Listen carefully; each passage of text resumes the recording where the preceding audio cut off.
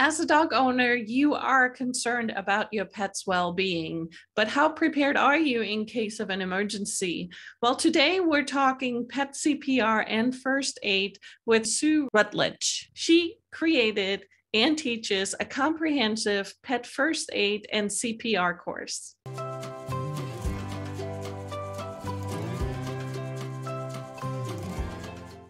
Hi, Sue, welcome. Hi. Well, I am so happy to have you on the show. Welcome to People with Passion for Pets. Thank you for having me. Appreciate it. This topic is so dear to my heart, and we're going to be talking about pet CPR and pet first aid today.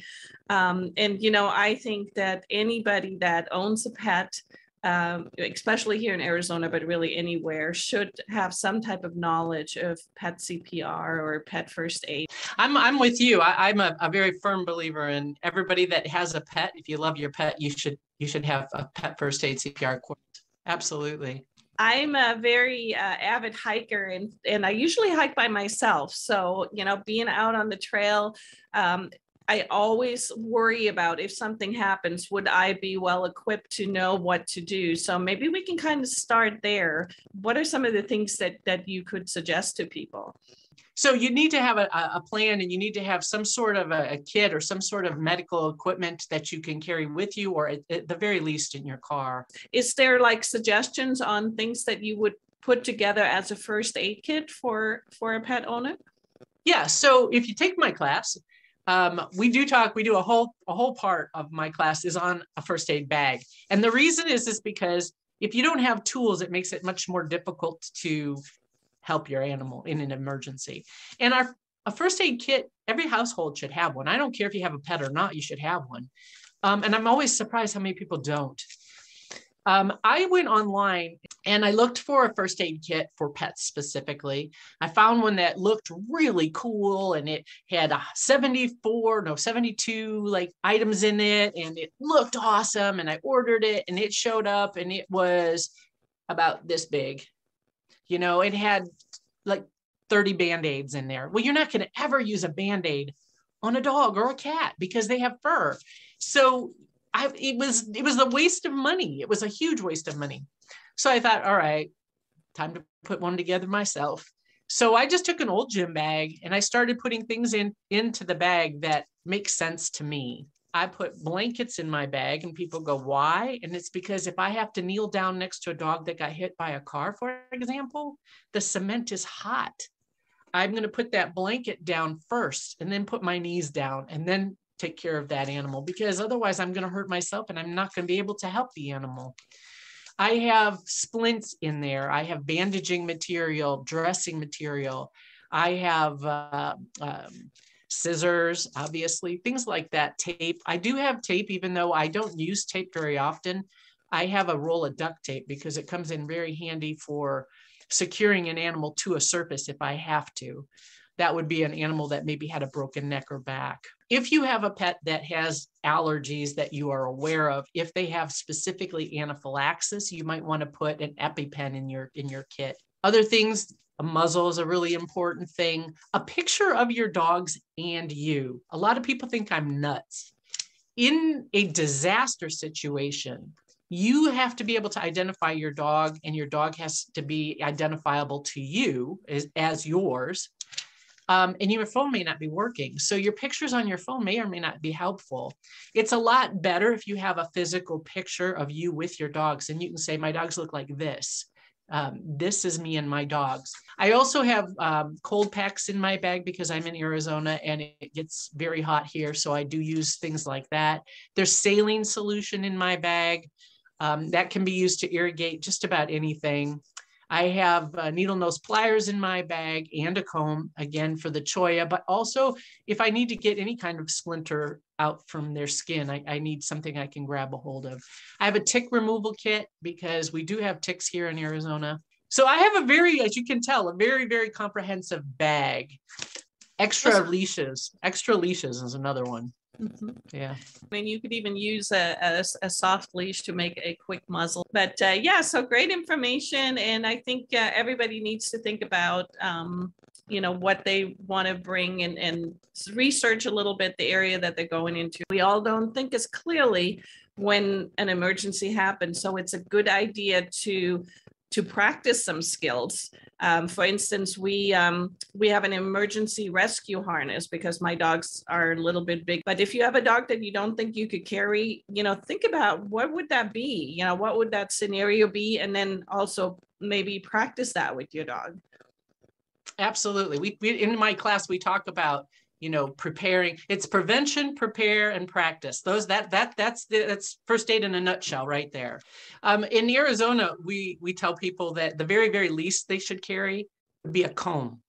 And people think that I'm crazy because I say you need to have a comb, and they're like, what in the world would I use a comb for? And I'm like, if the media shows up, you want to look, that's a joke. The truth is the cholla cactus. That's how you get it off of them. Yeah. You don't want to. I've seen too many people, wrap their hand in their t-shirt to try to pull it off. Well, it goes right through that.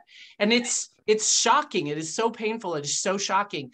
And you got to move quick, because the first thing your dog's going to do is try to get it off with his mouth. And then it becomes a more emergent problem.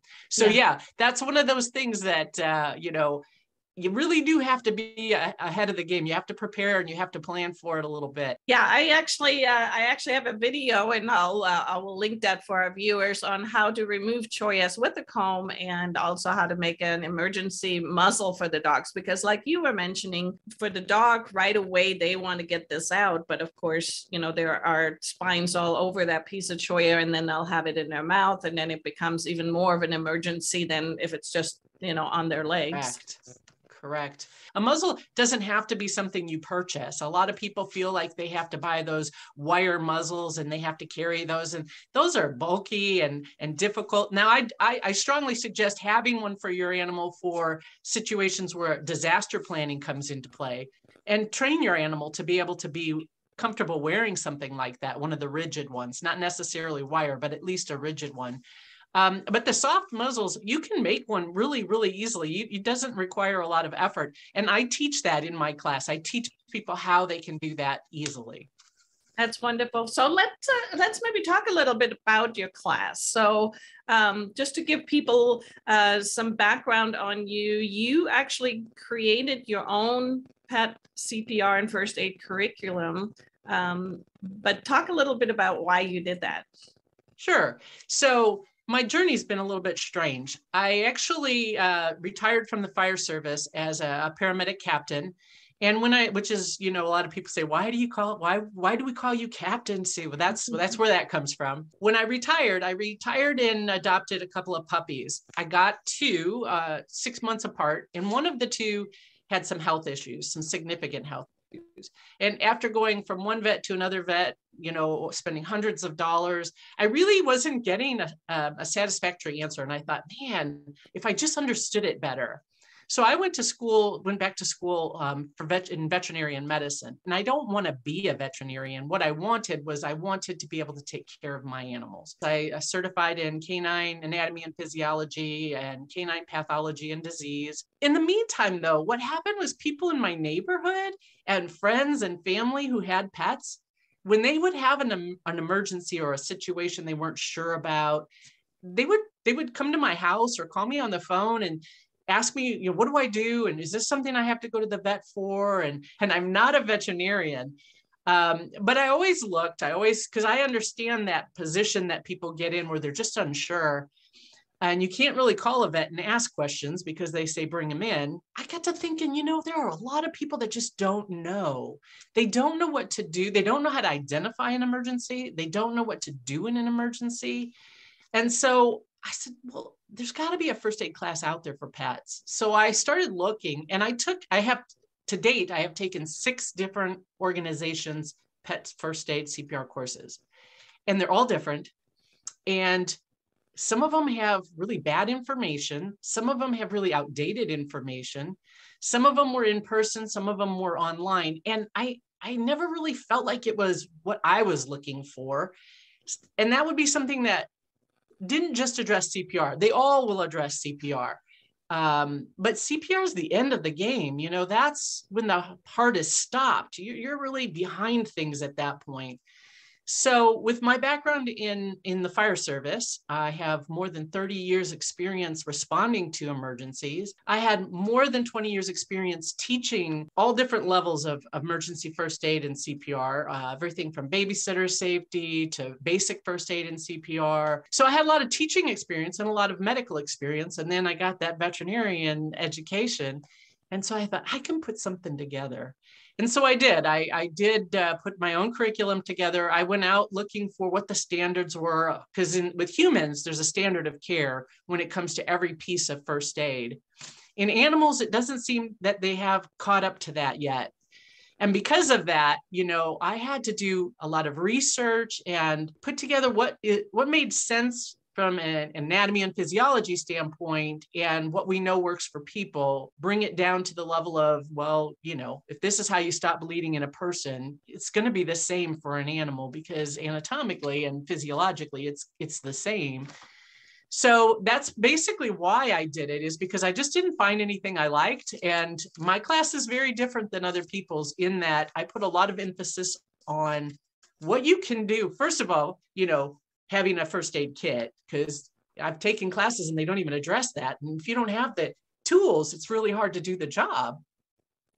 So initially the class was 8 hours long. It's not any longer because people just couldn't take that. What I ended up doing was developing a website, and I put a lot of the prevention stuff on the website so that I could cut 2 hours out of the lecture right off the bat. But prevention is the first part of first aid. And then it's preparation, and preparation includes your first aid kit. Nobody was covering that. And so we're just leaving people to here's all the knowledge, but no tools. So we start there, and then we then cover practicing. So we teach how to put a muzzle on a dog. We talk about personal safety. There was nothing on personal safety in most of the classes that I took. And, if you get hurt as a retired firefighter, if you're part of the problem, you aren't part of the solution, and dead rescuers rescue no one, so we kind of start a little differently in my class. And then we start addressing, what vital signs. How do you take a dog's vital sign or a cat's vital signs? Because my class addresses both dogs and cats. How do you do that? What's normal? When do we need to worry? That kind of thing all became part of my class. And that's, something I didn't really get in other classes. Even the best class that I have taken from another organization, their emphasis was CPR. And we do that last because it really is the last part. And so, I really like that, Sue, because you should probably know how to do CPR, but to be true, that's probably, hopefully not going to happen. And most of the time when you do all of the other things that you are talking about and that you're teaching, then hopefully it never comes to this, right? And you're prepared to spot the signs early, or you are prepared to even avoid any of those things. Right. Well, and the other thing too is most of the other stuff that I've seen, it isn't a dog that is pulseless or without respiration. It's a dog that's bleeding. It's a dog that's been bitten by something or stung by something. It's a dog that seizes and they've never seen it before. It's a dog that ate something that they're not sure that what they should do about that. So it's all the other stuff that I have seen from my personal experience that really trip people up. When you get to the point of CPR, yes, I think everybody should know how to do it. But even if you didn't do it correctly, that you're probably not going to add to the problem. You're not going to make it better, but you're not going to add to the problem. Whereas if you got some animal bleeding, you can add to that problem if you don't do something right. So I liked to my class, the first 4 hours of my class, you're getting a lot of other stuff. You're getting trauma, burns, poisoning, you're getting environmental emergencies, you're getting all kinds of other information. And we do hands-on. So when we talk about how to stop bleeding, I give everybody a mannequin and we go through the steps together and we bandage. We talk about fractures. We talk about splinting. You get to do this stuff. This isn't just something I'm standing up here talking about. That's really neat. And yes, again, and I think that is the part that speaks to me, and where I'm saying that is really what I would want every pet owner to know. Because as you were saying, those are the things that could make things worse. And especially in an environment like the Arizona desert, there are so many things that could happen here when it comes to rattlesnake bites, or like you were saying, just even choyas, or, things that are really sharp and could injure a pet.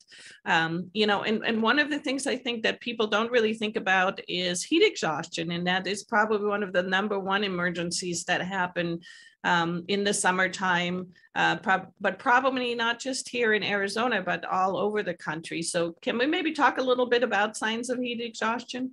First of all, the biggest thing that I would watch for if it were my pet, and I have had pets where I've gone for a hike with them and we've encountered, I've gone too far. If your pet's having a heat emergency, it's usually your fault. So I had taken him out in Arizona and it wasn't even very hot yet. It was in the 90s, which for us, we are used to that. But our dogs are still wearing fur coats. And we were out hiking or walking. It was just in the city. We were out walking and he started panting heavily. And dogs pant. I told you earlier that that's how they cool their bodies. They do have sweat glands, but their sweat glands are very, very minuscule and they're in their paws. So they don't really exchange moisture to cool their body like we do. So it's really hard to see if they're having an emergency. For us, we sweat profusely and then we stop sweating and become beet red. It's hard to see that in a dog. So with dogs, what you're going to be looking for is a change in how they're panting. They will thrust their tongue forward a lot more extreme than normal. Their tongue will actually widen a little bit, which if you ever see it, it's unmistakable. It looks different. They will be hot to the touch. So, it's more than just the coat being hot, like their ears will be hot, their belly will be hot. And that's for if you would like to reach down and touch them and pet them, that will be hot. Their temperature usually will shoot up above 140 degrees Fahrenheit. That's when you're in critical area. But most people don't have thermometers. They don't have a way to judge that, or they don't even know what normal is. So again, something that we cover in my class is how to take a temperature and all of that.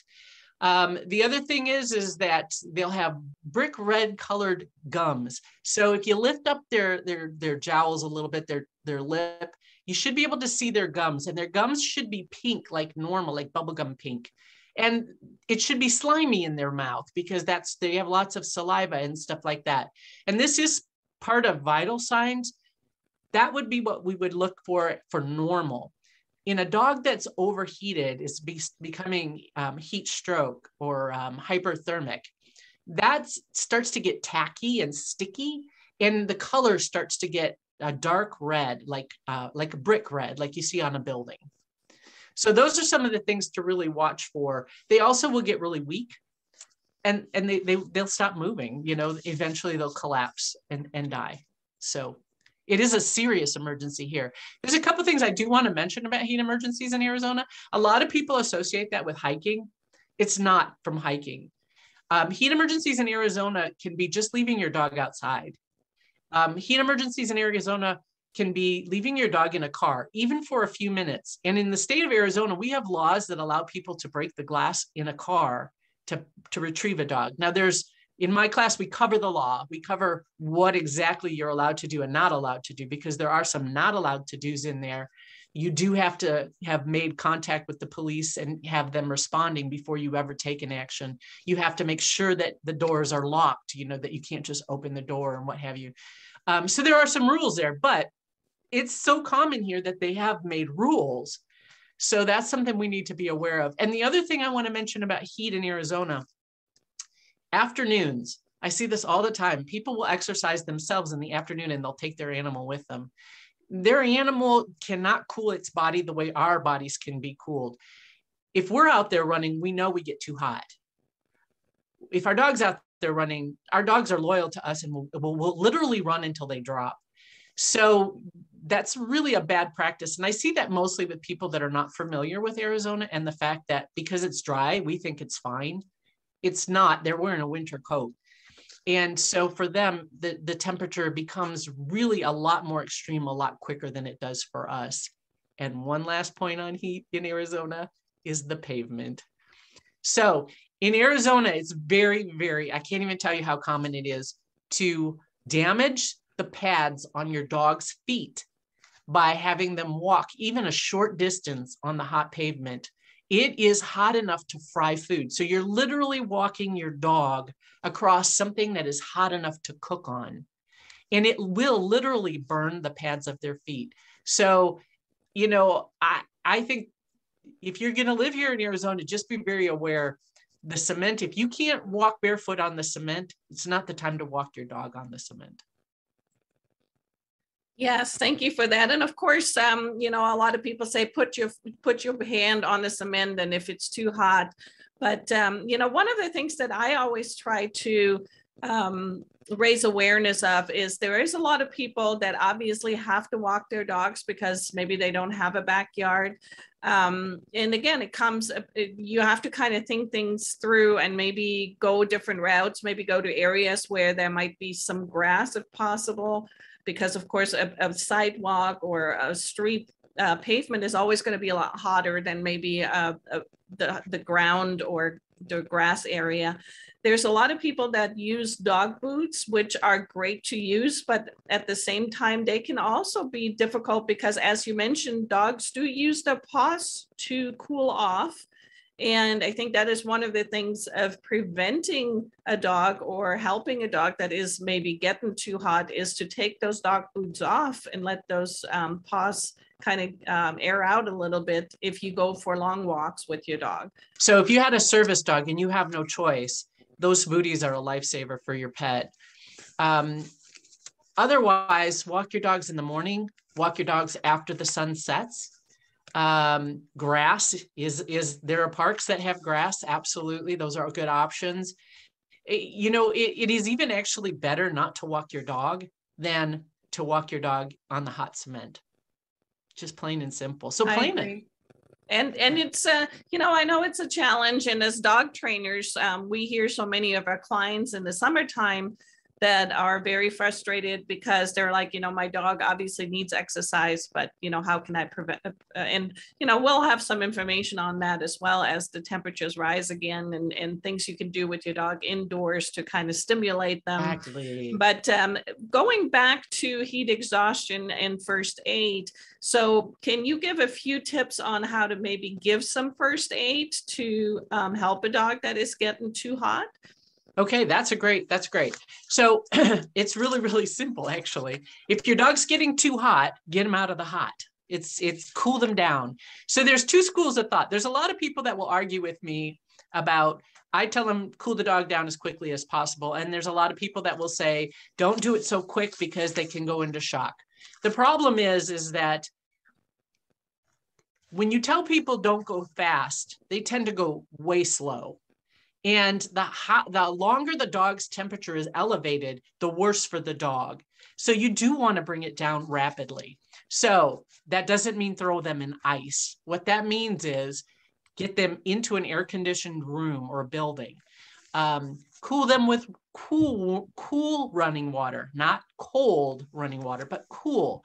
And if you have a dog with a heavy coat, you're going to have to run your hand the opposite direction of their fur while you're cooling them with water, because otherwise it'll just run right off of their fur, and it'll actually make like a thermal effect where it prevents the coolness from getting in and it holds the heat in. So you don't want that. You want the opposite. So you'll have to run your hand the opposite direction of the fur as you're cooling with water. So I tell people, if it's my dog, and this is what I did because I watched my dog, his tongue went forward and spread really wide, and then he wouldn't move. And I'm about half a mile from my house, and I'm like, oh, crap. So I had to pick him up, carry him home. I got him home. I cooled him in the shower. A lot of people want to take the hose. I don't recommend that because our hoses in Arizona, while they're sitting there, heat up. And so when you first turn on water in a hose, that water can be scalding. It can actually cause burns. So if you have to use a hose, run it for a while first and then use it. But I take my dog into the house, into the shower, cool him off, dry him, pad him dry, and then I just let him sit in the house and recover. If they don't seem like they're recovering, or if they become unconscious, that's a get them to the vet emergency. Now, would you recommend that you give the dog water or like anything at this time, or no? No, I wouldn't give them anything to drink until the emergency portion of this kind of has passed. Two reasons why. If you give them water to drink, they're going to vomit. So you're not helping them at all.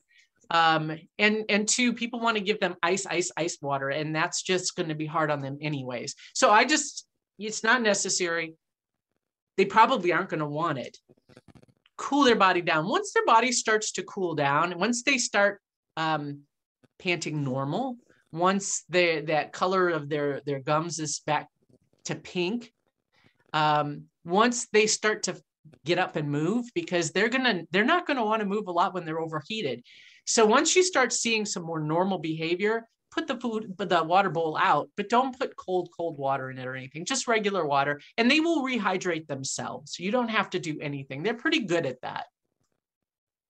Now, when you're on the trail, and obviously we talked in the beginning, we always want to try to prevent emergency situations. So one of the things that I like to do is stop more often when it's really hot, find, shaded areas if possible. When they're, in the summertime, I try to actually find hikes that have some water on it or that are very much shaded, so that I know that my dogs can, cool off in the water, cool off in the shade. I would say be careful about having dogs cool off in bodies of water when you're out hiking and things, only because they can get algae blooms that can be actually very detrimental to your pet. Yes, and that, of course, is another thing. It's important to be aware of the blue or green algae that can be very, very poisonous to dogs, and to Exactly spot right. that. And unfortunately, it seems like that's more and more, right? In more states. That is true. We went to Colorado, Utah. We saw that we unfortunately had, I know, some incidences here in Arizona. So that's another thing that's really, really important, is to, I think, research and be aware of those types of situations. Absolutely. And here in Arizona, we also have a unique water type of emergency that you start to see a lot in the summertime, and that's our canals. We get a lot of drownings in our canals of dogs, particularly. Last year, towards the end of the year, because we had an extended heat last year, I don't know what it was, but there was 4 dogs that died in the canals locally within a 1-week span, which is a lot. But our canals are because they're water and our dogs want to cool off, so there again, that's something we have to be aware of. So I'm assuming it's because the dogs get in, but then unfortunately they can't get back out, right? Yes. So our canals are actually very, very dangerous.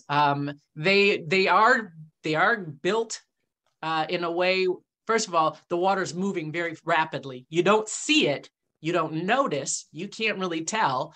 They're also polluted with a lot of stuff, shopping carts, vehicle parts, old bicycles, all kinds of nasty crap that you can get tangled up in really easily. Even if you looked at it, it looks pretty benign. It looks like it's no big deal. You can get in, you can get out. You could probably, and there's a couple places where there's stairs and you think, yeah, you just get them over to the stairs.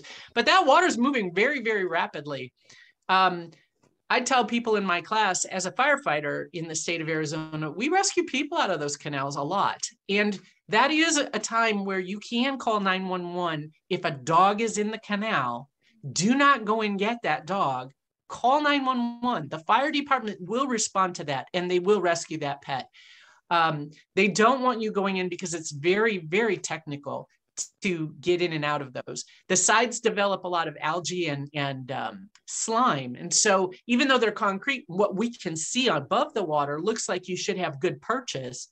You really, really don't. Yeah. And I have unfortunately had a rescue of a dog on a canal, and it is difficult. It is not an easy thing at all. I can see that. So one of the things that I know anybody always talks about here in Arizona, of course, is rattlesnake bites. So any thoughts on that, preventative and maybe first aid? Okay, so when it comes to rattlesnakes in Arizona, it's not a hiking issue. A lot of people think that, you know, if they don't take their dogs out for hikes, they don't have to worry about rattlesnakes. But more dogs in Arizona get bit by rattlesnakes in backyards than they do out on the trail. And I think part of that is because the rattlesnakes, particularly in the spring, come out of their homes and they start sunning themselves on rocks and on pavement in order to kind of come out of their hibernation.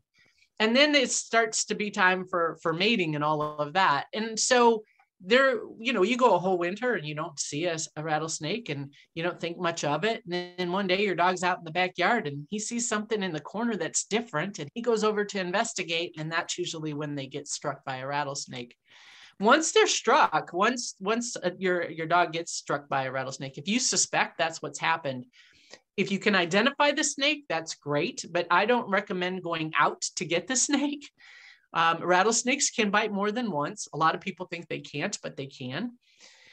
They can strike twice the distance of their bodies from what I've been told. So if they're coiled up and they're about a 2-foot snake, they can strike up to 4 feet away. So you don't want to get very close.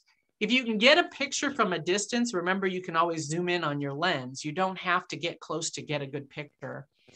I tell people if you have the time to get the picture because then you can identify the snake.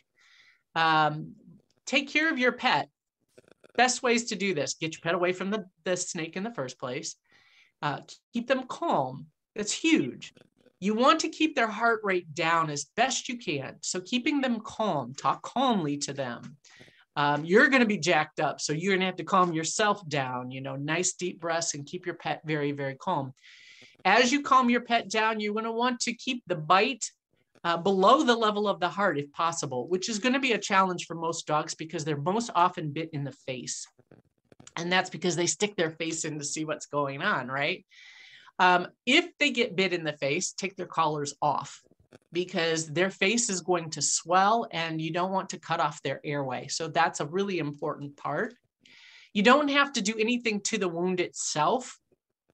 Just try to keep your pet calm, and you need to get that pet to a veterinarian because the veterinarian is going to probably give that dog an antivenom or possibly some other type of medical treatment that's going to help alleviate the pain and distress. Yeah, and those are some really good tips. Now, I've also have talked to veterinarians, and we had Dr. Sosnow on the show. And, you know, one of the things that he talks about is that it's very important not to touch the wound because it is very, very painful for the dog. And even though a lot of times our dogs don't show that because they're not like people that they're, you know, you scream or something. So don't try to do anything to the wound is one of the things that he felt was very, very important to let people know, because people want to do something or put water on it or suck the venom out or something. Don't do any of those things. Yeah. So old school was that you would, you know, cut it and then suck the venom out and then spit the venom out. Well, so that's ridiculous. Let me explain why. So if you know anything about medicine, you know that if somebody's having a heart attack, you give them nitroglycerin to put under their tongue, right? The reason that works is because our mouths are very vascular and it absorbs whatever we put in our mouth. So if you suck poison into your mouth, even if you spit it out, you are absorbing that poison immediately. So, and the other thing I tell people in my class is, you know, it's like trying to get a cup of coffee out of the ocean. If I were to walk over into the ocean and dump a cup of coffee and then tell you go get that cup of coffee back out, you can't do it. So sucking that poison isn't doing a darn thing. It's just giving you some toxicity. That's a great analogy, Sue. I like that. Yeah. No, yeah, absolutely. So again, and that speaks to what we said before, is be prepared if, you know, as you were saying, I think it's true. And we also had somebody from Rattlesnake Ready on the show, and they said the same thing you said. It's more than likely your pet is going to get bit in the backyard more than so on the trail. But if you're worried about, anything that might happen on the trail, for one, keep your pet, on the leash. Don't let them investigate under rocks and things like that. Because most of the time, rattlesnakes, they don't really want anything to do with anybody. They don't want to really bite anyone. They want to be left alone. So, Right. on the trail is probably less likely. In the backyard is where we might move old furniture and all of a sudden there's a snake and we can't avoid it. So yeah, that makes right. I love that you said to keep your dog on a leash when you're hiking. A lot of people don't. And I totally get that, because I like to let my dogs run free too. I totally do understand. But, if you have your dog on a leash, you have control over your dog. You keep your dog out of a lot of trouble. So I like that you pointed that particular thing out.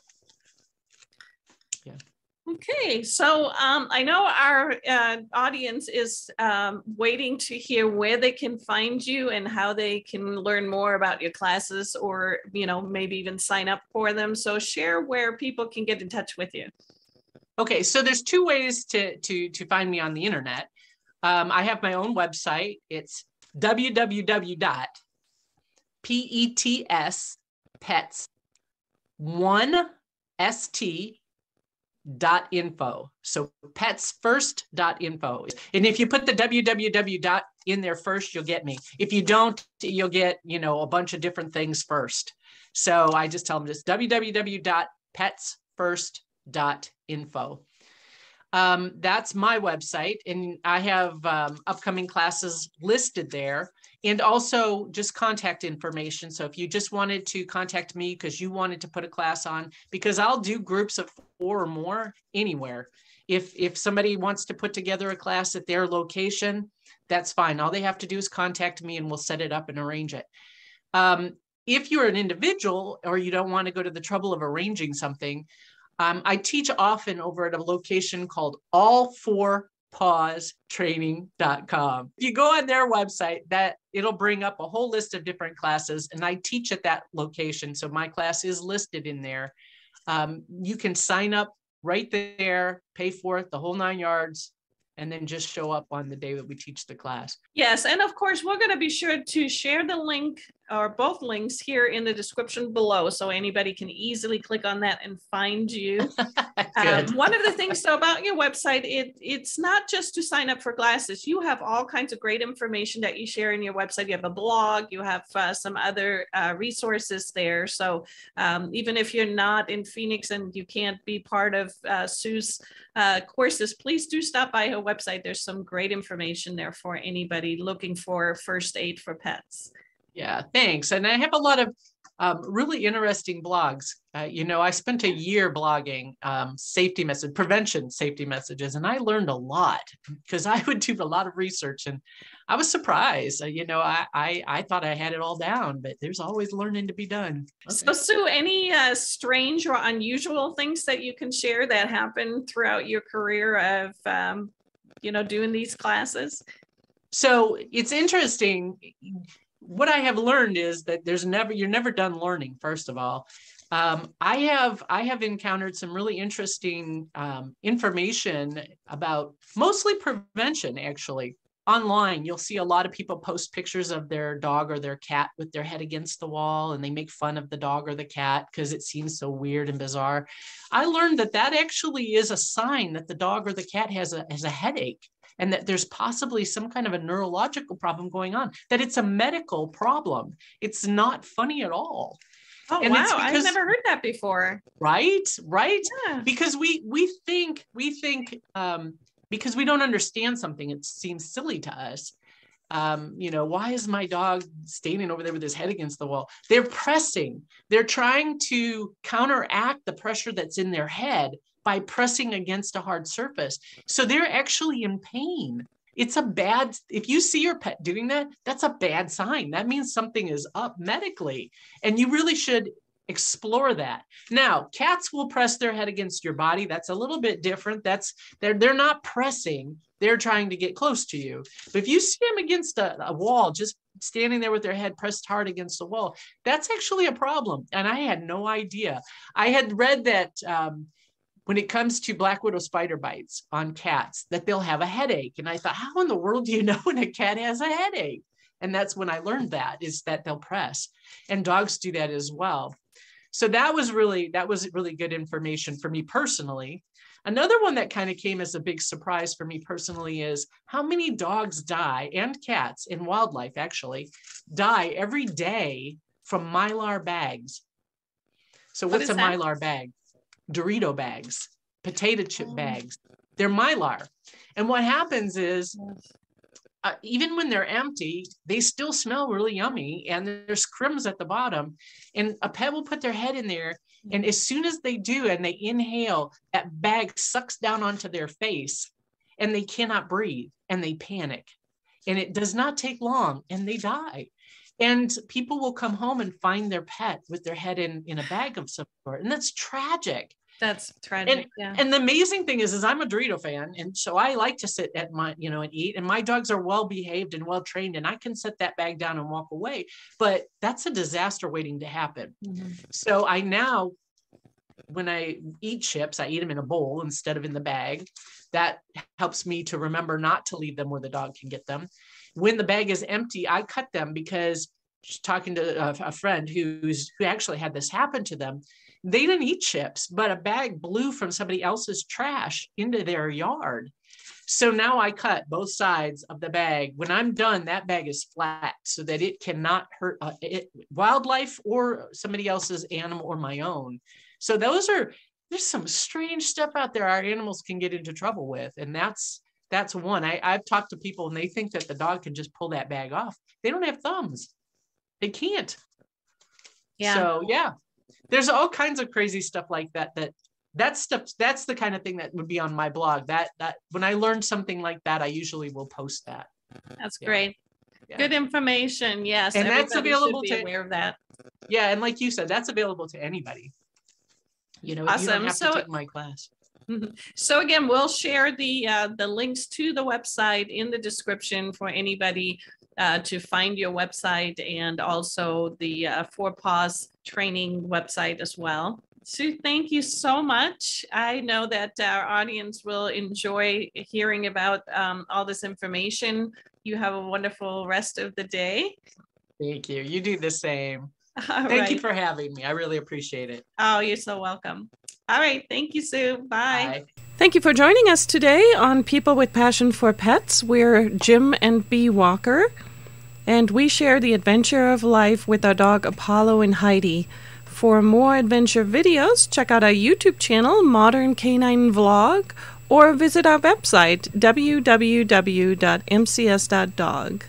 And until next time, keep your paws on the road.